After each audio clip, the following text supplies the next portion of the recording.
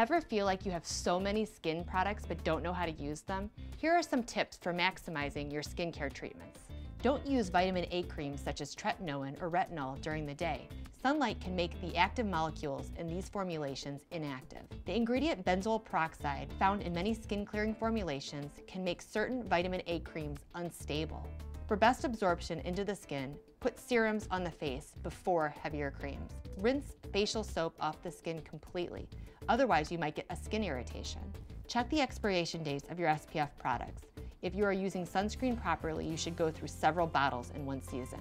Sunscreen should be the top layer that you will apply after your daily skincare regimen. Consult with your dermatologist at the first sign of reaction to skincare products that you may be using, and to find out which ingredients are right for your skin.